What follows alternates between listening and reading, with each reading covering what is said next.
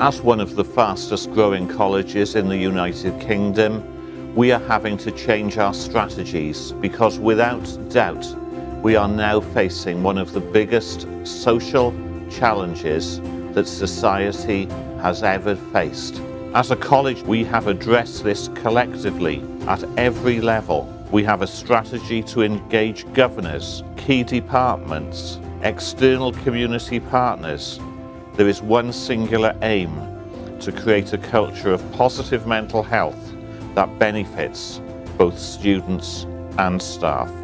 At this college, we've done an enormous amount of work within the field of inclusive practice. In 2018, we were recognised for our work nationally.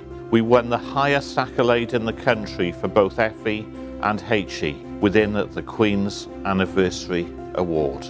In order to align to key policies, we ourselves have had to align internally. As a result, we now have 4 key departments that work collectively.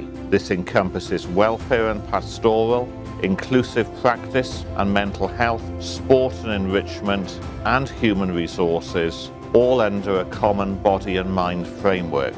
Using best practices such as the AoC Self-Assessment Toolkit, we have been allowed to see how we can work seamlessly to benefit staff and students. Our teams are engaging with the latest technology to help those hardest to reach. In addition to the support that every department offers, we now have practical initiatives that span every campus and the community. This enables staff and students to improve physical health and mental well-being, and that in turn improves attendance, engagement, and peer-to-peer support.